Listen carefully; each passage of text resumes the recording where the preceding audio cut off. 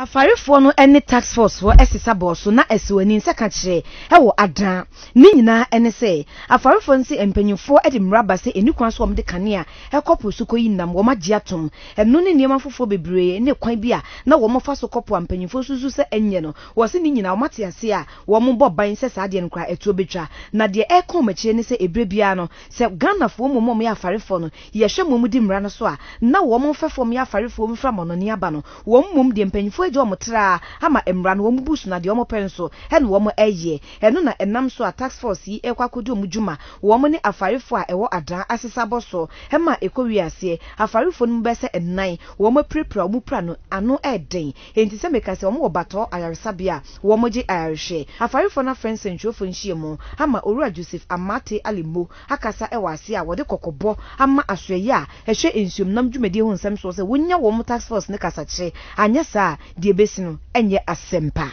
The type of fishing we do here can be termed as a peasant fishing, or if you like, artisanal fishing. We don't go beyond 30 centimeters. There are other boats out there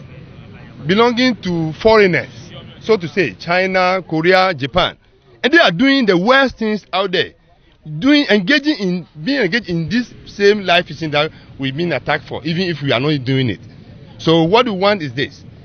there should be a stakeholders meeting in the industry, I mean the fishing industry, where we can share ideas and share, come to a real conclusion, which can be beneficial to all the groups in the industry. As we speak, they are on admission at the Bato. Now we are not doing the live fishing; we're doing the genuine one, and we are being attacked. We are very good law-abiding ones here, especially along the coast of Ada. We are very good law-abiding ones, very law-abiding ones.